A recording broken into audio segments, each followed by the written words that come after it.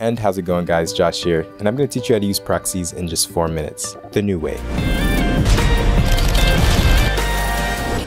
But first, do you like free stuff? Well, in the first link below, you can check out my 10 free track matte transitions pack. Click on the second link and you can find my mega list of over 75 of the best Premiere Pro freebies on the internet. It's pretty dope, right? Now let's get into proxies. Now say you have a slow computer and some high resolution 8K red footage that you need to edit. You'll need to convert that 8K footage to a lower resolution so that it's playable on your slow computer. Then you're going to edit it, and then you're going to replace those low res files back with the original high res files before performing color correction and then eventually exporting. These low res files are called proxies. So how do you do this? Well, the old way of doing this was converting each high-res video file individually, maybe through Adobe Encoder, to a corresponding low-res video file with the exact same name.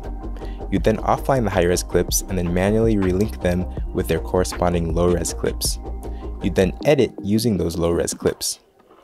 Once done, you would offline the low-res clips and manually relink them with their corresponding high-res clips.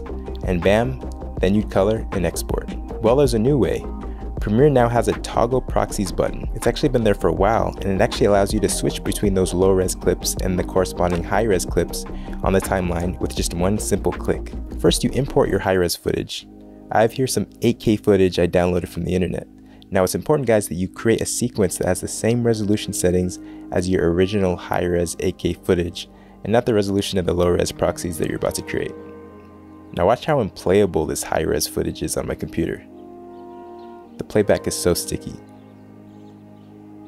Now you gotta right click on the footage. If you have multiple clips, highlight them all. Then click on Proxy and click Create Proxies. Let's choose the most low-res option offered, a 1020 by 540 resolution with an H.264 codec. Make sure the destination states to place the proxy next to the original media in a proxy folder. And now Adobe Encoder will pop up and automatically create your proxy and automatically assign it to your high-res footage. Now go back to Premiere, click on the plus button, find the toggle proxies button and drag it onto your main buttons bar. Now click on your new toggle proxies button and watch your high-res footage magically transform to your low-res proxy footage. Notice how your footage stretches a little bit because your proxy has a slightly different aspect ratio. Now you gotta edit your footage. Now I'm just using one clip, but in this tutorial, this one clip is actually representing the tons of low-res clips that you would be using in your edit. Now to change this clip back to high-res, all you gotta do is press the toggle proxies button, and like magic, it reverts back to the original clip. Now it's time to color the clip and then export it to whatever final resolution that you want. Alright, now that's our quick tutorial for this week. Now guys, you have 3 ways to support the channel. First, you can check out my favorite transition pack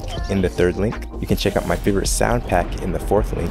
And lastly, I got a rep Envato Elements. You gotta check them out. Basically, it consists of unlimited downloads of hundreds of transition packs, VFX packs, FX packs, and title packs for only $33 a month. That's in the 5th link. Thanks so much for watching, guys, and as always, remember to keep it chill.